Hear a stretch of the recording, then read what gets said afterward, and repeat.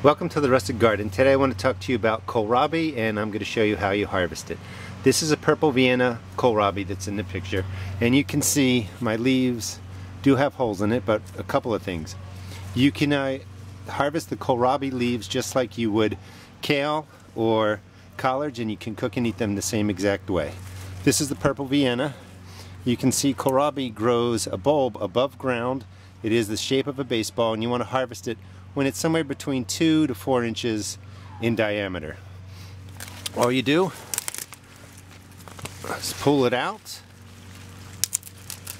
break off the leaves. If these leaves weren't so damaged by snails, I would probably keep them and eat them. Cut the stem off,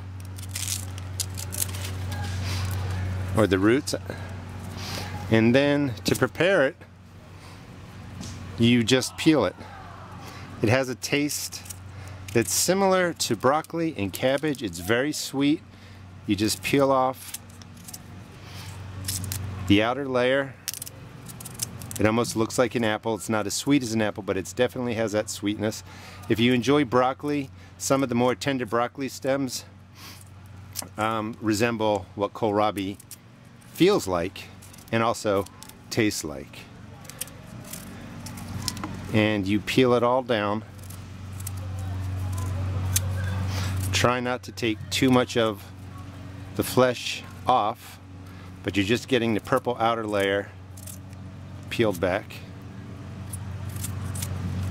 Just like that. And if you were to cook it, just slice it in half, and then you can cut it into thin slices for stir frying. You can eat it raw. It's very, very tender. You can see all the liquid coming out of it. It snaps. It's a great vegetable. If you've never tried kohlrabi, you should definitely grow it. You will enjoy it.